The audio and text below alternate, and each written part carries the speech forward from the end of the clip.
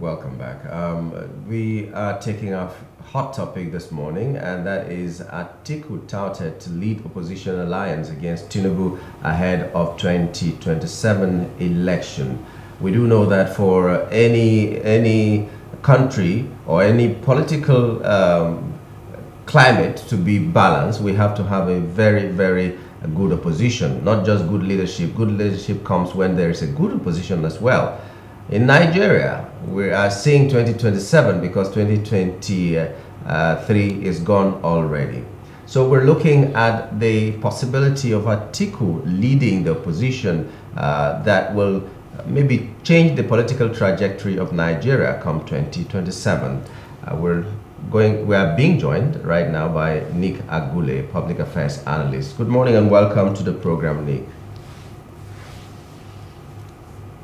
Morning and Happy New Year to you. Happy New Year. Happy New Year to you. Viewers. Okay. Now, we've seen, we've already accepted our fate, as it were, that 2023 is gone. Just like subsidy it's gone as well. 2023 gone. So the election of 2023, even though some governors are still in the courts and all that, but the presidency, that one is gone. Now, 2027 is what we're looking up to. And this headline says Atiku is being touted to lead the opposition, and he has hinted that he's going to contest yet again in 2027. Let's first of all just get your thoughts on these possibilities.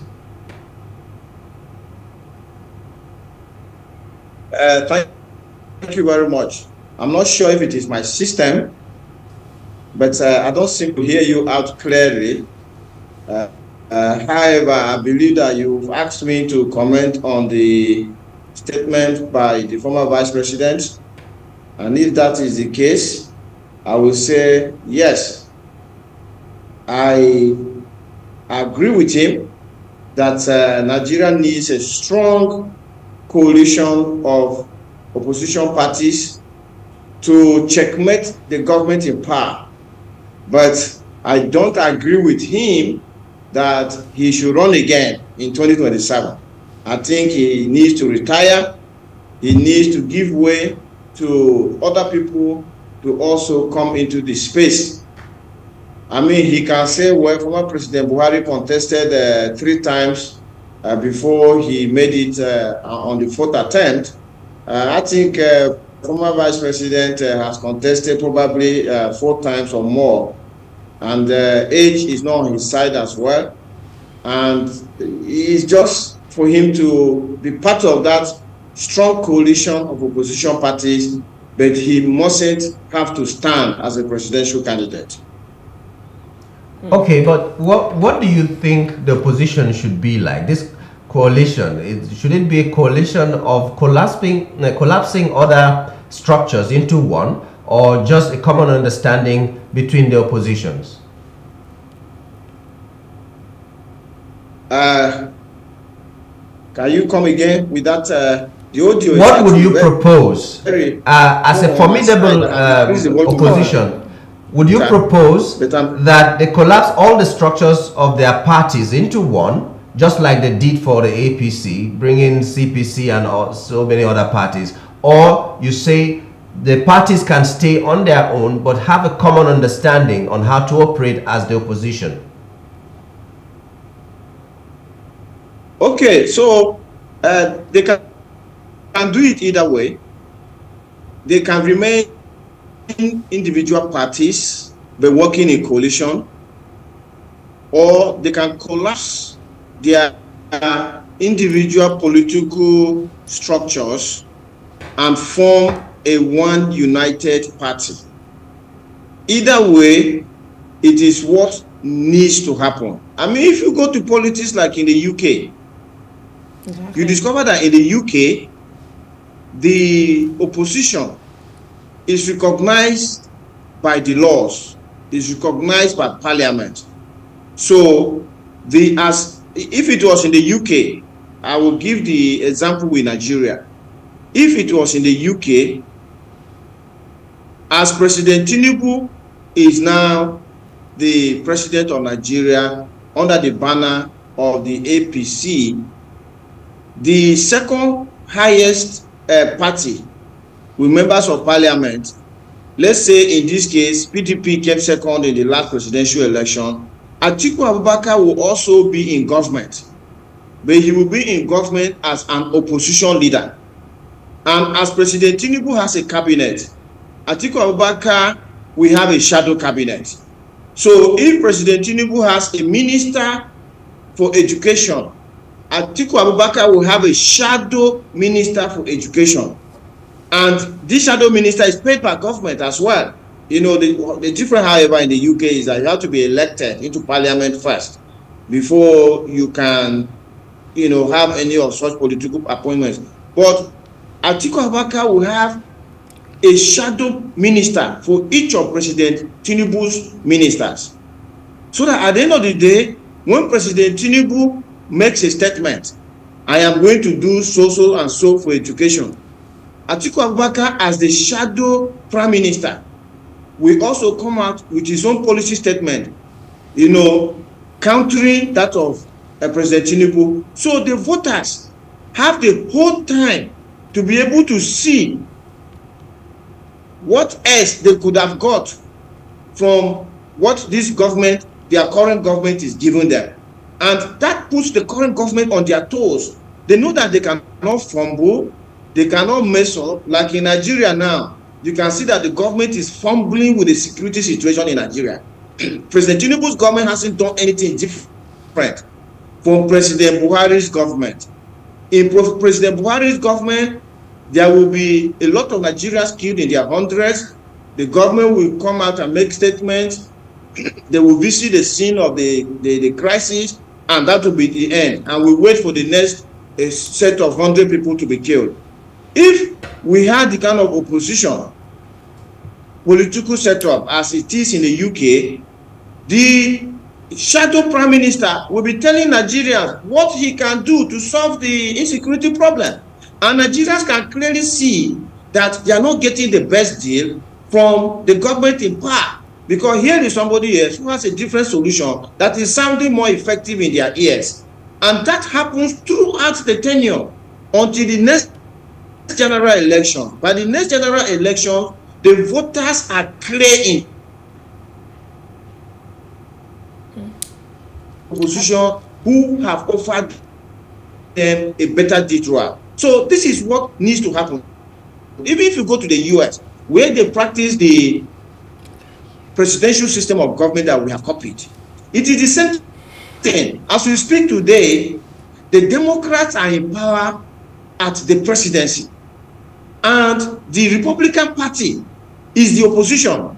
And for the entire 4 years of President Joe Biden's tenure, the Republican Party have been checkmating him, countering his policies, offering Americans a better deal. And that makes President Biden not to fumble, not to mess up, because if he makes any mistake, the Republican Party are going to cash in on it and appeal to the voters with a different dimension. So if Nigerian democracy must work, we must allow opposition to thrive, because it is by the opposition thriving that those who are in government are able to have sleepless nights, knowing that they are watching their backs, as the opposition is going to take the game from them. So in other words, you're saying we should go into a parliamentary system of government, that would be better for Nigeria?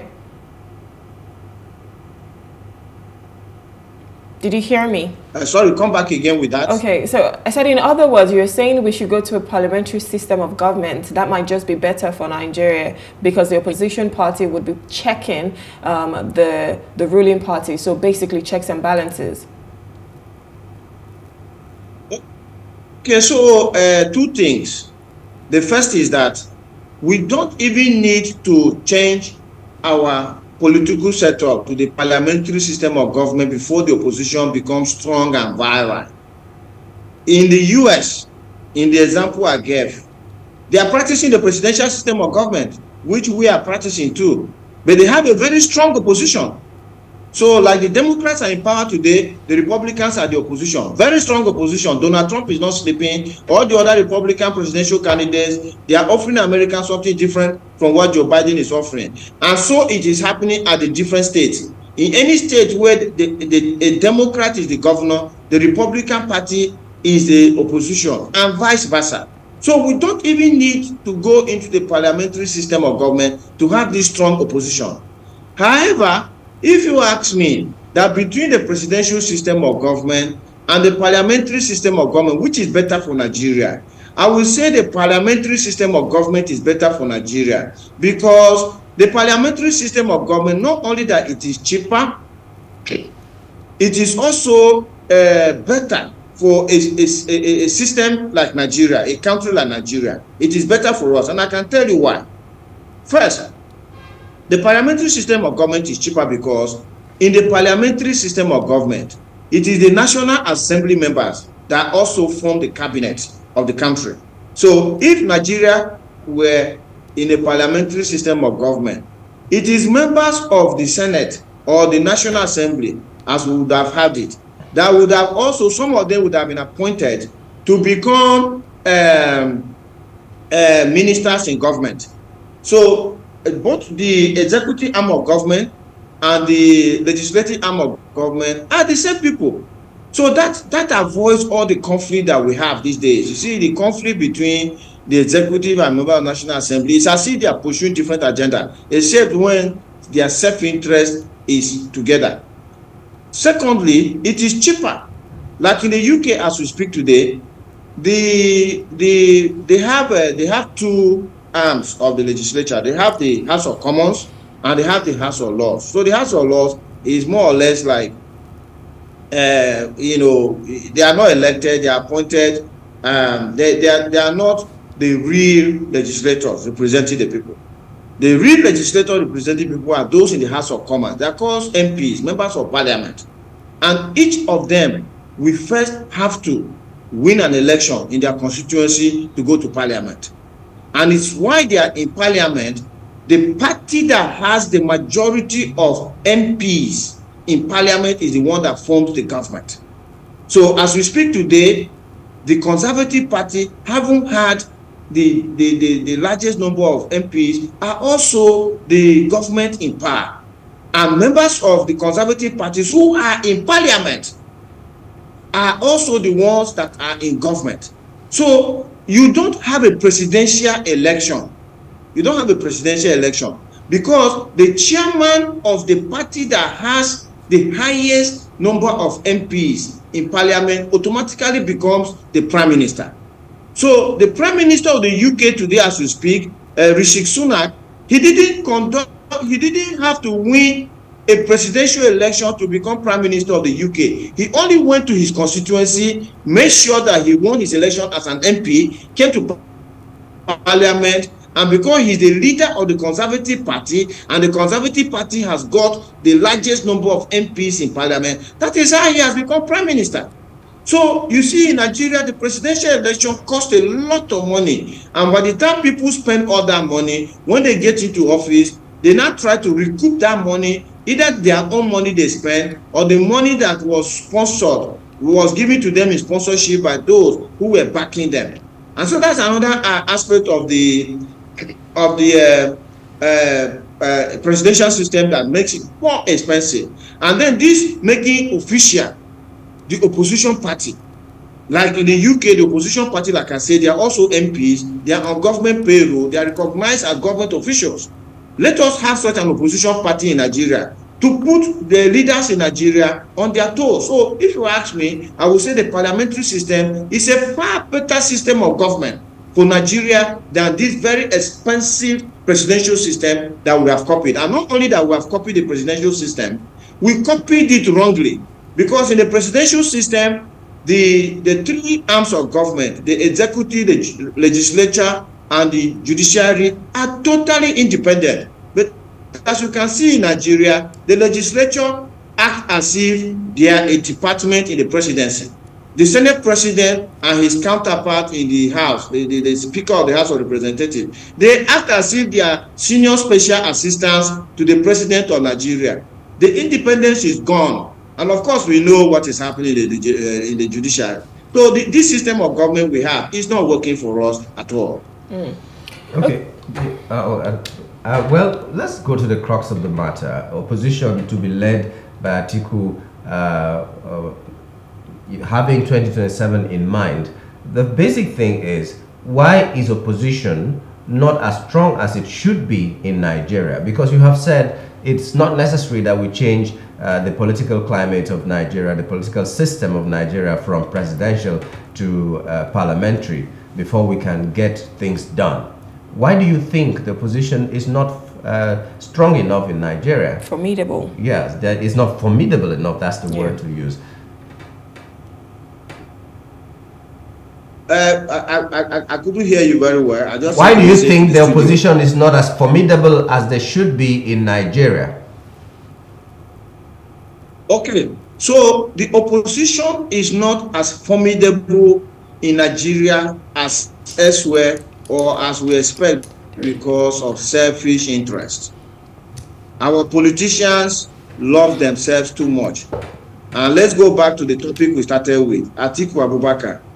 You would have expected that Atiku Abubakar, as an elder statesman, will be calling for a strong opposition against the government of President Tinubu. If he had put full stop on that statement, he will be all right. It will be okay. It will be the right thing to say in this 2024 as we start. But he immediately put himself in the fray by saying, I am going to contest the 2027 elections. So you can see that he's not ready to give way to anybody. So how can we form a strong opposition when he must contest?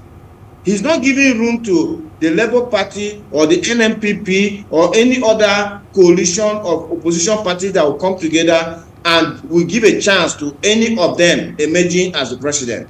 So if they don't give way to each other, a house that is divided against itself is going to fall. So you can't just come into a coalition, because what this statement, former Vice President Atiku Abubakar has betrayed his emotions, because what he's basically calling for now, he's saying all the other parties that are not APC come together for me so that I will be your presidential candidate into the 2027 elections. I want to become president by all means. How is that going to work? It's never going to work, you know. So this is the reason why opposition is not working in Nigeria. Selfish interests of people in opposition are actually being used by the government in power. There are people in opposition. For instance, you see what is happening in the Labour Party, you see the crisis in the PDP and all of that. These are people in opposition parties who cannot withstand the crumbs falling from the table of the party in government, and they are now being used as internal insurrectionists to dismantle their own parties. So if we are going to have a strong opposition, politicians must bury their selfish interests. Politicians must look at the need for Nigeria instead of their own personal need. Politicians must be ready to say, even if I don't stand as a presidential candidate or any other candidate, let Nigeria work. I am ready to sacrifice my personal ambition for Nigeria to work. Until we get politicians to that level, opposition is not going to work in Nigeria. All right. So, I mean, I like the fact that you just addressed the crisis in PDP, and even in NMPP, the candidates were suspended. And we're looking at the Apapa faction in Labour Party and PDP. Everyone has theirs. So how do we even form this coalition that is going to be formidable? In my mind's eye, I'm just trying to understand, because we know how Nigerian politicians can be. Sometimes their ego triumphs over the growth of the nation. So what is that coalition going to be like? And are you sure that they can all come together and say, we want to form this formidable opposition party that would ensure that we check whatever the ruling party is doing? So, two things. The first is that let us be very clear that when you have a coalition of human beings in any situation at all, there are bound to be dissenting voices. There are bound to be people who are not on the same page or wavelength with the rest. There are those who will definitely have their own selfish agendas that they want to pursue. There are all sorts of interests. So whether it is a family, even in a family unit, whether it is in a business, it is in an office, it's in politics, it's in education, even in religion, you know, in all these places where you have human beings, you cannot have 100% of the people in line, falling in line with the vision, the objectives, and the aspirations of that group. You are always having people who have their own agenda. So that is the reality of life. That is humanity for you. However, what matters is that a majority of the people on the same page with each other moving forward, regardless of the fact that some elements in their group are falling aside. If that is the answer, then you can make way forward. But if majority of the people are pursuing their selfish agendas, then you realize that that group is not going to function. So how does this apply to the opposition party or parties in Nigeria? It's the same thing. Labour Party, PDP, NNPP cannot all get their members to be on the same page with their party's objectives and aspirations. However, if the leadership of these parties and majority of the members of these parties decide within them that it is Nigeria first and their own selfish interests last, they will be able to manage any other dissenting voices that are within their parties, and they can form this strong and indomitable opposition from today. Because you see, the problem in Nigeria is that we elect people, like we just finished a general election in 2023, instead of people to now accompany the government that is in power through the governance process of 4 years. We basically just give up on them and begin to look to the next general election. And this thing has been hurting us for so long. We need to accompany the government in power through the whole 4 years with our own opposition. And that opposition does not only need to be political party opposition, it also needs to be the people arm of government opposition. We keep saying this thing, that there are 4 arms of government: the executive, the legislature, the judiciary, and the people. The people are the 4th arm of government. And in all the countries that our young people are now being attracted to, which they are jackpotting to, if you go there, one thing you are going to notice immediately is that the people arm of government is a strong opposition to the government in power. The people arm of government are accompanying those who are in power for the entire duration of their time. And of course, the Nigerian Constitution provides us, the people arm of government, the Nigerian Constitution provides us definite and specific responsibilities on how we can be part of the governance process. For instance, if the executive arm of government is not performing well, our representatives, the legislators are expected to checkmate the executive arm of government. And if the legislators are not doing their work, the Constitution hands the people arm of government the power to recall the legislators. So as you can see, if legislators today know that the people arm of government can begin a recall process against them, in order to protect their jobs, they will put more pressure on the executive arm of government to perform. And of course, the executive arm of government knows that at the next general election, that is if they survive and they are not impeached by the legislative arm of government, who are under pressure by the people arm of government, the executive arm of government will face the voters at the next ballot, and the voters will slaughter them. So you can see that the people arm of government is the basic opposition unit in a democracy like the one we are practicing. Even before we talk about the political opposition, the political party opposition.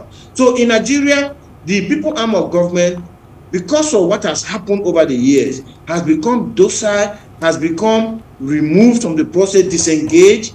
Our young people who form the majority block of votes in any election in Nigeria are no longer interested in Nigeria. They don't know anything about Nigeria.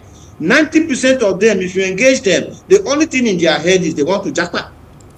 So that is where we even need to start, by reversing that process of making our young people to become engaged in their country, because this country we have, look, there is nowhere else. I am a diaspora. I can tell you, I can tell the young people in Nigeria for free that you jackpot with that place you are going to. Everybody knows that you are a foreigner, you are a visitor. That is not your place. There is nothing like home. And if we form this strong opposition at the people level of government, we can make Nigeria even a better place than those places that are attracting us to jackpot to.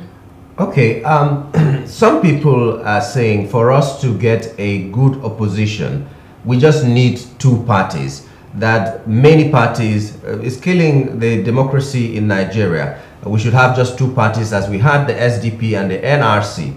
This is because sometimes parties are said to be sponsored by candidates from major political parties. They just spring up with one small party to disrupt another party and all that. So people are advocating a two-party system in Nigeria. Do you also buy that idea? I don't buy that idea. In Nigeria, practice a two-party system under the Babangida military junta. And we know what happened. That was just for his own selfish interest to be able to transmute from a military dictator to a civilian president in Agbada. For me, I would rather want parties to, develop by themselves and have this internal democracy that they practice that will lead them to becoming major parties. Because this two-party system, I'm trying to think in my head, where does it exist? Because well, in the UK, US, they have about three. Where they have we copy the presidential. Yeah. In the UK, Sorry? they have about three. They have the Conservatives, which is the Tories. They also have the Labour, and then they have the Liberal. Sorry, I didn't get that. So when I'm talking about the UK, even though they operate a parliamentary system of government, but they have about three of them, which is the Conservative, also known as the Tories. They also have the Labour Party, and then they have the Liberal most times. So can't we have a cap? Because we have a lot of political parties in Nigeria.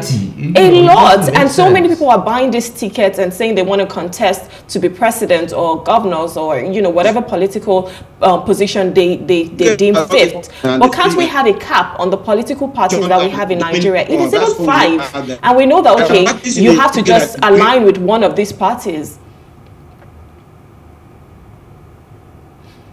And sorry, let me just add this. Mind you, most of the time we don't even know what the goal of each party is, what they really stand for. So for instance, if we have about 5 political parties, I can say, oh, I can align with this, whatever goal they have, whatever principles that they've laid out, I can align with them. Hello, Mr. Nick, are you there? I think we just lost him. But do you understand what I'm trying to say? So for instance, you have PDP, and PDP says, this is my mandate, these are the things I stand for. I can say I want to align with PDP because, that's what they stand for, and they go with my own principles as well. Just like how you have the Democrats and you have the Republicans, there are two diverse principles. So it's easier for me to say this is who I want to align with. If we have about 5 political parties in Nigeria, I can easily say I want to align with this party. I think this party would, transform Nigeria. Another person can say I want to align with this other party. This party is it for me. But do Nigerian parties have ideologies? That's what I'm saying. But I feel like if we cap it, into, okay, these are the 3, 4, 5 political parties, then in a way we're forcing their hands, to start to have ideologies. And guess what? The revolution is coming that you talked about. Yeah, but if they don't have ideologies, they'll just go to the same pool of manifesto and pick the same things, come and change the English, and then present to us. That's what they've been doing. They don't give us a roadmap to achieving whatever they're achieving. When you were talking about UK or America and all that, they have a national dream. They have a national goal. So the importance of having political parties is who are the people who are ready to pass through this route to arrive at our goal, our national goal. Who are the people who are ready to pass through another route to arrive at that same goal. So if you want Nigeria to develop and you say free education is going to make us develop faster, we want development. So my party is talking about free education. Another party may be talking about manufacturing, about some other things. But it is to arrive at the same goal. But when a Nigerian politician says it's about common interest, no permanent friend, the common interest in their own case is not the common interest of the nation. They're talking about common interest that what will benefit you and benefit me, not what will benefit the country. So until our politicians begin to see Nigeria as constituency one, and then every other one is just a secondary constituency, we will not succeed. Because they are, my people say, you're fishing into your basket. You only want to fish into your basket. So wherever it favors you, you go there. We've seen in Rivers State, even if I don't mention names, but we've seen in Rivers State that somebody left a particular party, went to another party to contest governorship, and then he lost the governorship and he was expecting ministerial position. Now, maybe this is a conspiracy, but I think in my mind that for that person who left that party to go and contest in another party, still having the guts, ambition, to expect to be given ministers, may have been sent. He may have been sent by somebody from this party that he allegedly left to go and disrupt other parties to make sure they don't make a headway and come back and get some returns. Yeah, that could just be a payment. Oh, I'm going to give you a slot for what you do. So we've seen a lot of these things happening prior to election, maybe a few months to election. You just see this one's coming. We are going to form our own party and all that. Before you know what is happening, they're singing a different tune.